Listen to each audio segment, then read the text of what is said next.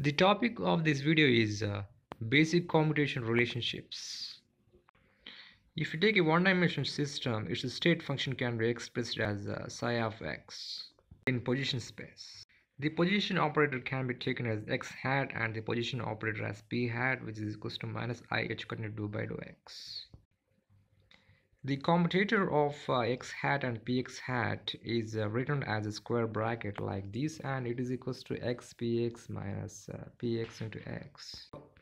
And if this commutator operates on the state function psi of x, we can write the psi of x for individual terms like this. And if you use the fact that px is this partial differentiation operator, we can get this expression. And if you do that differentiation for these x into psi of x, which we can consider as a UV product, and then we can put this x hat constant and then do the derivation for psi.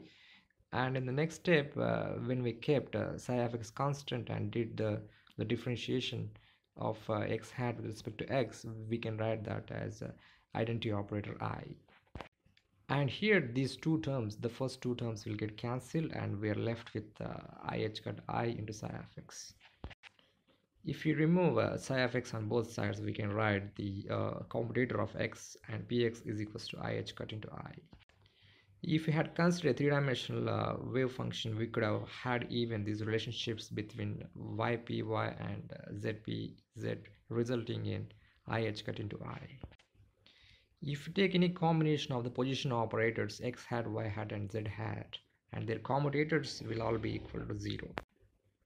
Similar is the result even for p hat, px hat, py hat and pz hat. And all these commutator relationships are called the basic commutator relationships. That's it in this video, and thanks for watching.